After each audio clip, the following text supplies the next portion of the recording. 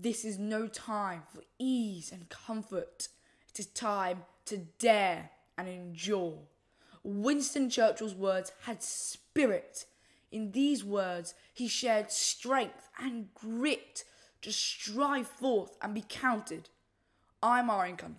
I'm 12 years old, and in the last few months have demonstrated that as a nation and a human race, that we have the strength and grit to beat this virus. It may change us, but we will adapt. It may hurt us, but we will recover. It may take from us those we love, and we will mourn, but we will emerge like a phoenix and build a brighter, better, more resilient world.